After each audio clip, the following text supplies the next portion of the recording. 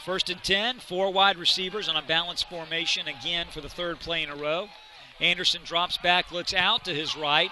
Kind of a modified tunnel screen right there. We have a broken tackle. Jahmai Jones streaking down the sideline. He's going to get in the end zone. That's going to be a touchdown for the Wesleyan Wolves. Fantastic play call. Again, we mentioned this on the first drive. You get the ball into your athletes' hands and let them make plays. It wasn't a very deep pass. It was a nice little bubble screen. I'd like to see who the receiver outside with Jones was because he made the key block. Absolutely, Coach. I was just going to say, great blocking out there. Not only did Anderson throw a nice pass, Jones came back to the ball, caught it, again, almost kind of a modified tunnel screen play.